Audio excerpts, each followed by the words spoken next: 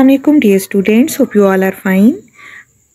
I am sharing answer key of science paper for grade 8. Your paper was of 75 marks. Objective portion. Question number 1, fill in the relevant vowel. आपने correct vowels को fill करना था. MCQs number 1, correct option C. MCQs number 2, correct option B.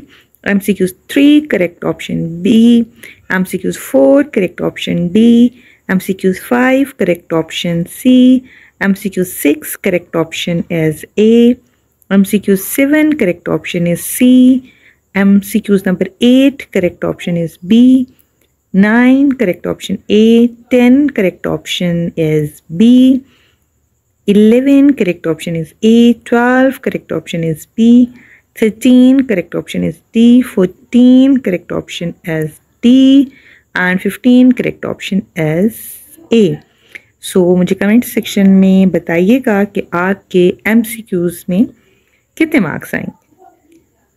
Then you have section B जिसमें question number 2 था, आपने 9 parts attempt करने थे, ठीक है, और 10 आपको दिए गए थे.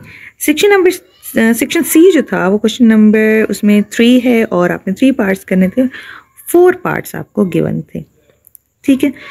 सो मुझे कमेंट सेक्शन में बताइए कि आपका पेपर इजी था या डिफ़िकल्ट था और आपके कितने मार्क्स आएंगे, ठीक है. इसके अलावा अगर आपने चैनल को अभी तक सब्सक्राइब नहीं किया तो सब्सक्राइब कर लें, फेसबुक पेज को फॉलो कर लें ताकि आपको आने वाले डेज़ में रिलेटेड वीडियोस की अपडेट मिलती रहे.